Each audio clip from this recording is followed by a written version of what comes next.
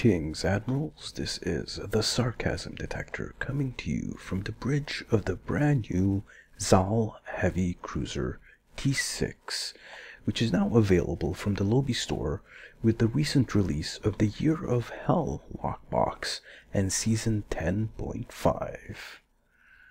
Gonna take a quick look around the bridge. It has the standard amenities that all one-room interiors have, and comes in a very nice salmon pink color. Nothing too interesting to see here, but I thought I'd show it to you first before we go and take a look at the ship itself. So here we have the Zahl Heavy Cruiser Tier 6.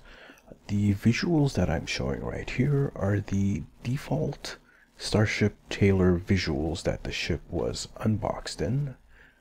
Just going to take a quick tour around the ship.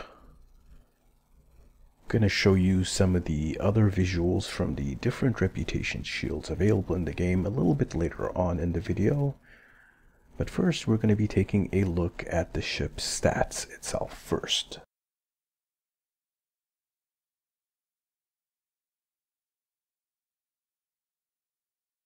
First, the mastery traits. I already have it fully mastered. It has physical and kinetic damage, hull regeneration, all energy damage plus radiation, some extra hull, 10%, and the trait invincibility, or invincible. What this trait does is when you hit 5% hull, you become unkillable, and your healing, hull healing, and shield healing is buffed. Now, there is a problem with this trait. It's not a bug, it's intentional. As a tactical captain, your go-down fighting ability is locked out completely until this trait triggers and then goes on cooldown.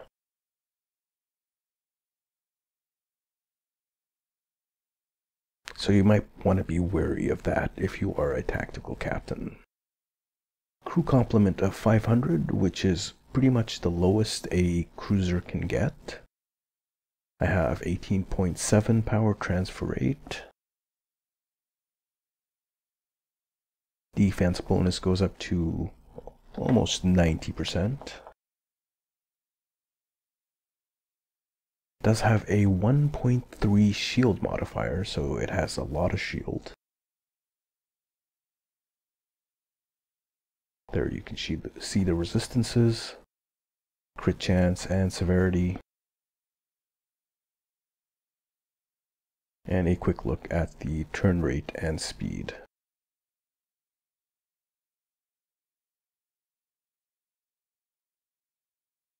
Here you can see I still have my standard assortment of crit D3, crit D4 anti-protons. Like I said in my earlier video, I am planning on changing these to damage times 3 pen weapons. It's just a little bit of a slow process.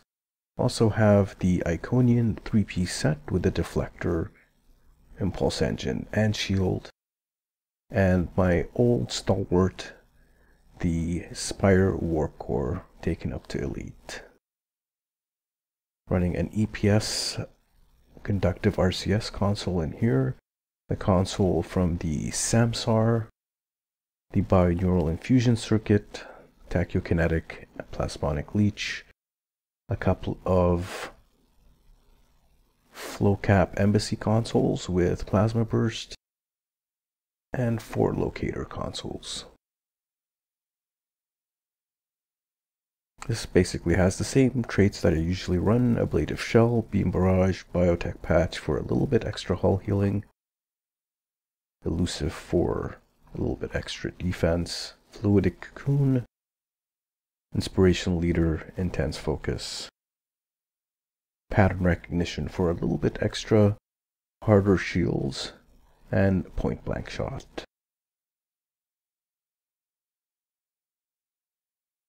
Running all hands on deck, reciprocity, improved pedal to the metal, and supremacy. Now, normally instead of Supremacy, I would run Energy Weapon Cycle, this one right here, but they managed to completely break it with the last patch, and it does not work at all right now. My space reputation traits are the same as always: critical severity, critical chance, armor pen, and the offensive auxiliary power configuration from the Nukara rep.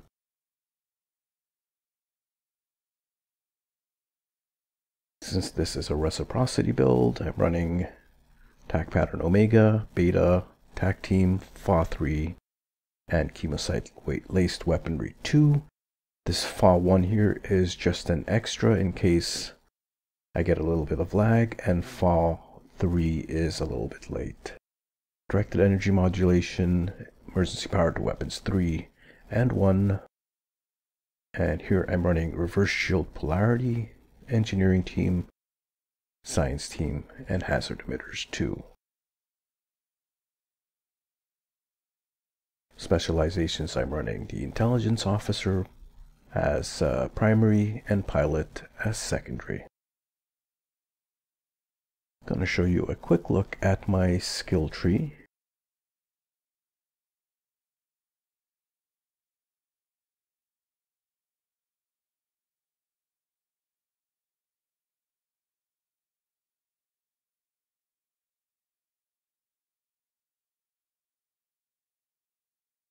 And my duty officers. I have the Space Warfare Specialist. This one is variable. You can put whatever you want in there.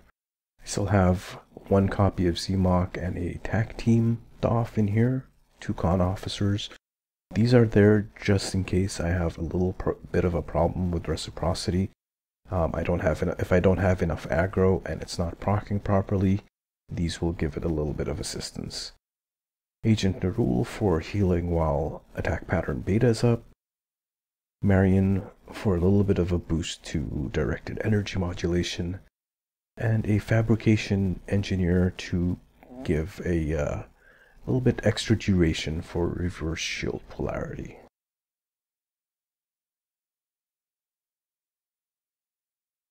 Just going to show you the console that comes with the ship.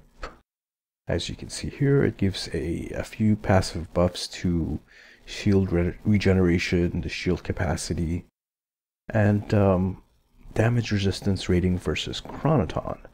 When you trigger this ability with this console, you get a lot more damage resistance for 20 seconds, immunity to chronoton weapons, and immunity to movement impairing control effects, plus some other assorted little buffs.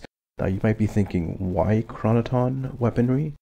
Well, in lore, canon lore, the Zahl actually had a war with the Krenim, and the Krenim used chronoton weaponry, and I believe the Zahl actually managed to take a lot of territory from the Krenim. So it would make sense that they have immunity to the Krenim's weaponry in there.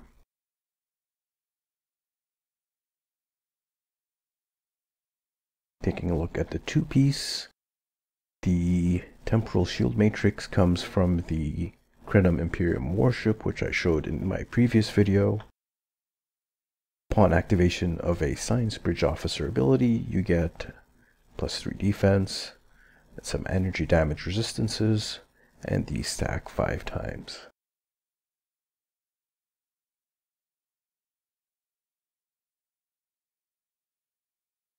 Next up, we're going to take a look at some of the different shield visuals that we can equip on this ship.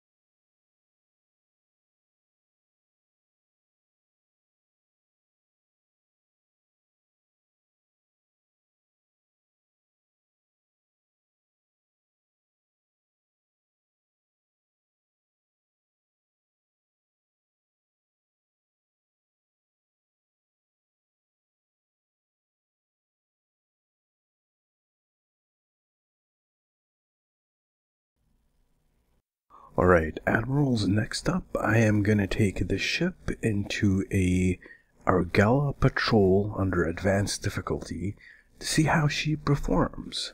We'll be right back after the action bit.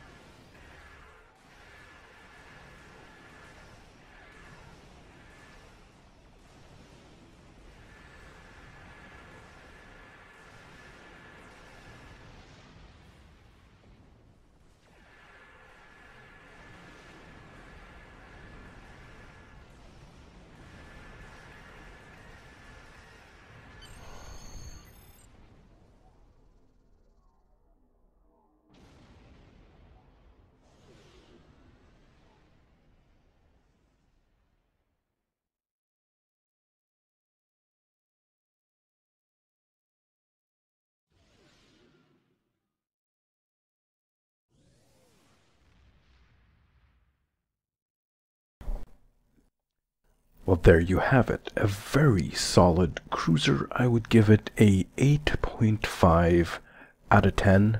Not the best cruiser out there, but definitely not a slouch. The Zahl Heavy Cruiser Tier 6. If you like this video, give us a like and subscribe. And don't forget to check out all our friends at the STO Continuum, such as Valkafax, S.A. Ross on the Pilot Review Stream, and Timberwolf.